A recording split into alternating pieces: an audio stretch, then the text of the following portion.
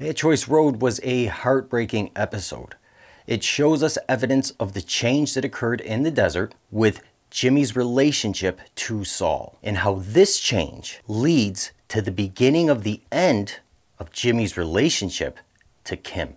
This is Saul. We know this because throughout season 5, Jimmy has emphasized when he is in the mode of being a lawyer, he is Saul Goodman. That used to mean that Jimmy would dress and act as Saul, but that is what changed in the desert. He is wearing a white shirt and he just lost to Bill. Saul does not wear white shirts, and Saul does not lose to Bill. Those are two things that Jimmy does. Now we know this is Saul because he is in the mode of being a lawyer. All this means that this can only be Saul acting as Jimmy. In JMM, Jimmy and Kim's relationship reaches new depths of honesty on the part of Jimmy and new depths of vulnerability on the part of Kim. This is why Jimmy tells Kim about Lalo in the first place. And it's why Kim says to Jimmy, I don't like this, I don't want you to do it, instead of her usual reply of okay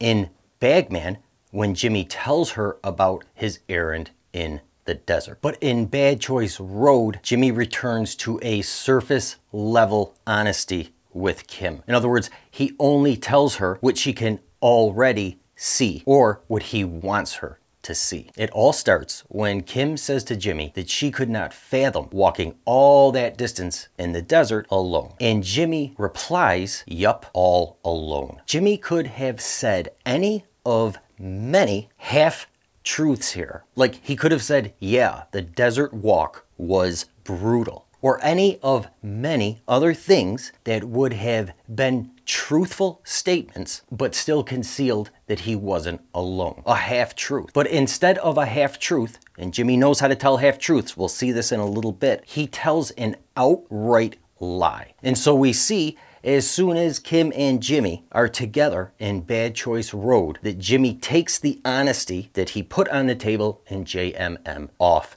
the table. We need to keep in mind, in no way is Jimmy protecting Kim by keeping her in the dark about the details in the desert. He may be thinking that's what he's doing, but it's all too late. Jimmy already knows that he put Kim in the game. And by not telling her the details of the desert, he is increasing the potential danger that Kim is in.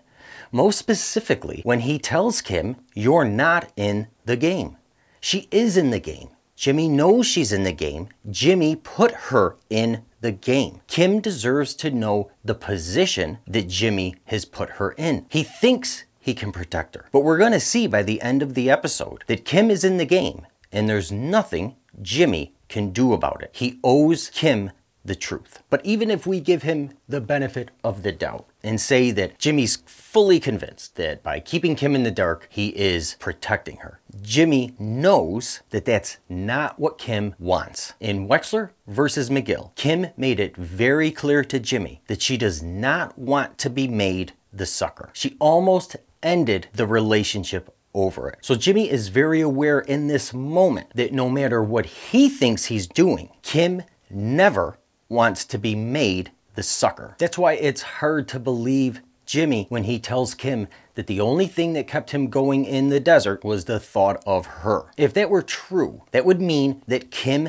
mattered most to Jimmy. And if Kim mattered most to Jimmy, then he would not be doing the one thing that led her to almost end their relationship. If Kim mattered most to Jimmy, he would not be making her the sucker in this situation. She made it very clear to him that's not what she wanted. If Kim mattered most to Jimmy, then what Kim wants would matter to Jimmy. And what Kim wants is the truth. To add to this, Jimmy tells Kim what matters most to him. He tells her this when she asks if, now that it's over, it was all worth it. And when she asks that, Jimmy directs Kim to the bag of money. And then he says that's what it's all about. So we see here that it is money that matters most to Jimmy because of the change that occurred in the desert. Because we'll see in a minute that it wasn't always money that mattered most to Jimmy. As Jimmy says to Kim, that's what it's all about, Kim is looking through the bullet hole in the coffee mug. And she now realizes that Jimmy is not being completely honest with her. Kim sees this again the next morning when Jimmy jumps out of his seat in reaction to the blender and blames it on his stomach. It's not a hard lie to see through. But once Kim sees that Jimmy is lying, she does not confront him about it the way she did in Wexler versus McGill. And we see the change in the depths of vulnerability that Kim has brought to the relationship at this point. Instead of confronting Jimmy, Kim assures him that he doesn't have to lie to her. One, she lets him know that she sees through his lies. And two, she lets him know that she will accept him no matter what his truth is. In this moment, Kim assures Jimmy that he is what matters most to her. It's not work that matters most to Kim, and it's not her own security. Kim took a day off from work so that she could take care of Jimmy today, and she also lets him know, I don't need you to tell me the truth because of the deal of full disclosure that we made in JMM. I just want to be here for you, to listen to you without judgment and to support you. This is when Jimmy finally offers Kim a half truth, telling her only that yes, there was more drama in the desert that I didn't tell you about, and it was that I had to drink my own pee. Kim still knows he's withholding truth because she saw the bullet hole in the coffee mug. It is at this moment Kim realizes that he is no longer going to offer her the depth of honesty that he did in JMM. In response to this, Kim takes the vulnerability that she offered Jimmy in JMM off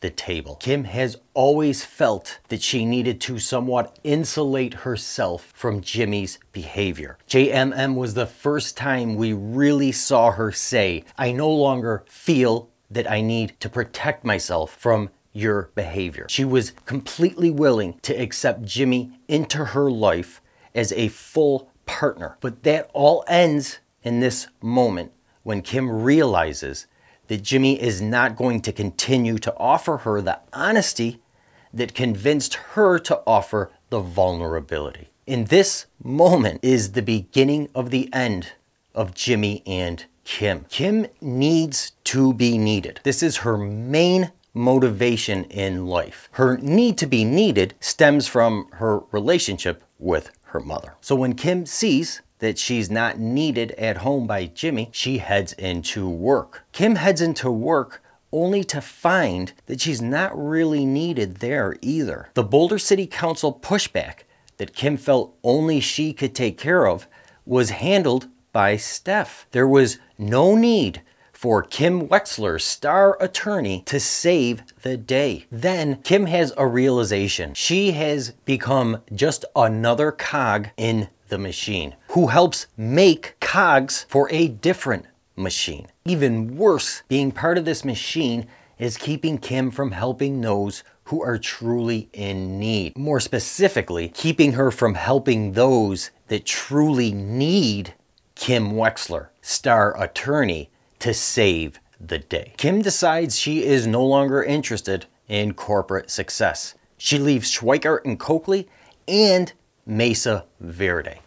But the one thing that Kim does not leave behind is Giselle. Jimmy's response to this good news is he doesn't understand how Kim is walking away from good money. That's what he hears when Kim says, I left Schweikart and Mesa Verde. He hears, I walked away from good money. And this is very notable that this is what Jimmy hears. Instead of hearing, I have no other commitments now, Jimmy, I could be your partner. Being Kim's partner is all Jimmy wanted. The thing that stopped Jimmy and Kim from being partners in season 4 was Kim's job with Schweikart and Coakley.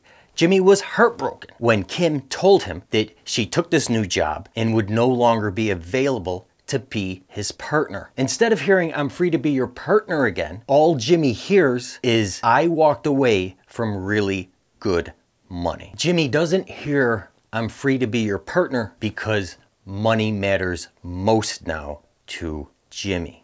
It didn't always matter most to Jimmy. It used to be Kim that mattered most to Jimmy. Like when Jimmy left Davis in Maine, which was really good money, at the opportunity to be partners with Kim. Jimmy basically made the same decisions that Kim is making now. He made those decisions in the past, and yet now he doesn't understand why Kim would make these decisions. This is because there's been a change in Jimmy. And as far as Kim taking her vulnerability off of the table, we get a very clear sign that that is exactly what happened in this conversation. Because as Jimmy is trying to convince Kim that she made a bad decision, she listens for a minute, but then she tells him, my decisions are none of your business. So we see Kim is once again protecting herself from Jimmy. She's not willing to be his full partner. What happens next is Lalo shows up. Now, the first thing that we have to take from Lalo showing up is we see that any false ideas that Jimmy had that he was protecting Kim, they were false ideas. Jimmy is totally wrong when he thinks he has any chance of protecting Kim from the cartel. But the most interesting thing from this scene is in the characters' positioning. The theme of this episode was relationships. And if we look at each scene, the characters are positioned in ways that demonstrate their relationship. So for instance, we see Mike and Jimmy are side by side in every scene that they're in this episode, because they're, at least for now, working together. We see Tyrus and Victor the same way. They are side by side. We also see that Tyrus and Victor finish each other's statements, kind of, because they work so hand in hand together, and they also provide the same service. They fit the same function for Gus. That is their relationship. We see when Jimmy and Lalo meet the first time that they are face to face, head to head. We see that when Kim is nursing Jimmy in the beginning, that she lowers herself to Jimmy's level. This is a big part of what's going on with Kim in their relationship right now.